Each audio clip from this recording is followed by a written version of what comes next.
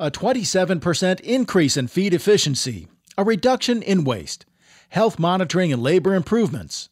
Those aren't too good to be true. They're limit feeding. Kansas State University has been studying the practice as a way to improve profitability. Our limit feeding program system, basically on day of arrival, we feed 1% of body weight with long stem hay.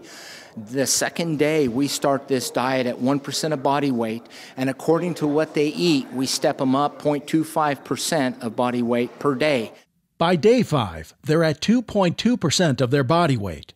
Blassie says that's the sweet spot for 500 to 700 pound calves. At 5 days, those cattle are basically at the diet they're fed. And then we increase the dry matter allotted to them every 2 weeks according to their calculated daily gains.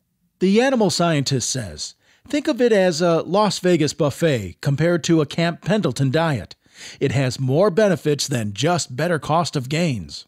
If the calves are not hungry, they will not come to the bunk. And in most cases, in a restricted environment, all calves should be hungry.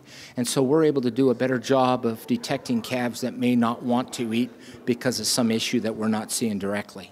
The researchers will analyze carcass data to get a full picture of limit feeding's impact on beef quality and yield. But past studies show no effect on later feeding performance.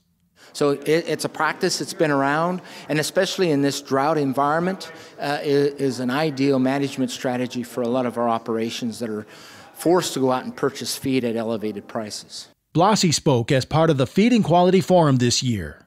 I'm Bob Cervera.